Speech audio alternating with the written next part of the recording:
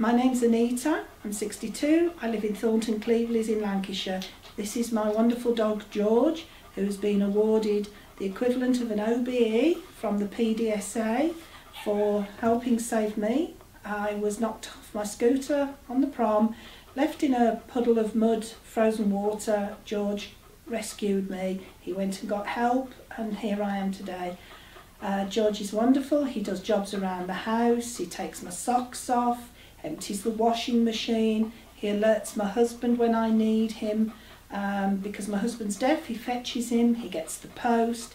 His companionship and just having him has given me confidence to go out on my own and do things.